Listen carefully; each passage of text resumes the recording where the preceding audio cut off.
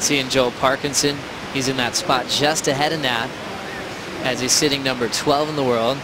As we just saw there, Joel accomplished his world title back in 2012, and he sort of admitted to kind of letting go of that ultra competitive nature he had following that. He'd been so switched on for so many years. He'd been in so many world title campaigns. He finally just enjoyed it for a couple seasons. Once he's outside of a top 10 and you're a former world champ, everyone starts asking what your intentions are, and he reminded everyone he wants to get back in that top 5 picture.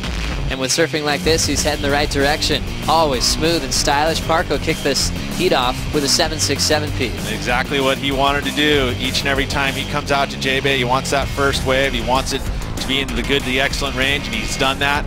Great wave choice. I mean, he knows what waves he wants out here in all types of conditions. I mean, he's won in onshore, he's won in howling offshore, he's won in glassy conditions, so he knows what the waves look like that he needs. Even in this changing of the shorter interval, he sees this wave so well that it makes it almost easy for him. You know, Banting's not surfing bad though. You know, I think that he's just been hindered slightly by the rhythm of the heat, not getting those longer stretched out walls, but he's surfing amazing.